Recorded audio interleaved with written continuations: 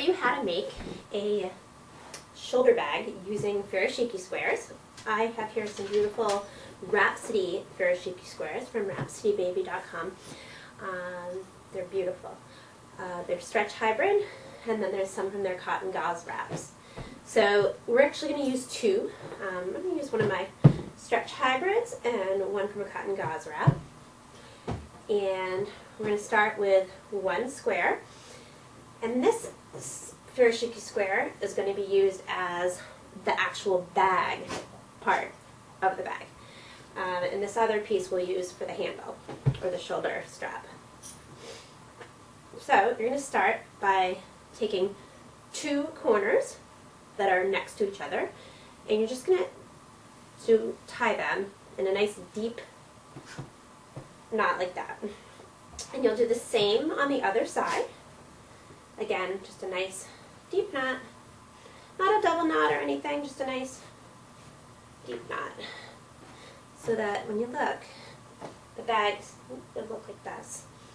And then you can take your other square that you're going to use for your shoulder strap, fold that diagonally to make a triangle, and then just roll it up.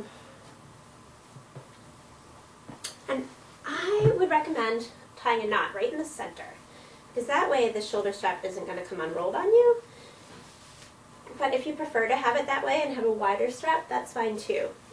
So you just tie it like that, and then, so now you have each of the ends that you had tied. Take one of the ends that you tied and take the two pieces and hold them together, and tie these two to this one. So you're just going to do a simple knot.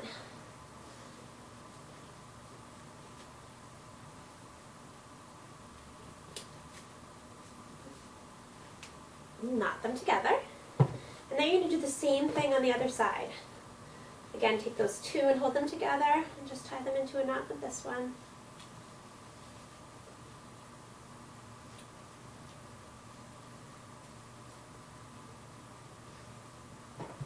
And there you have it.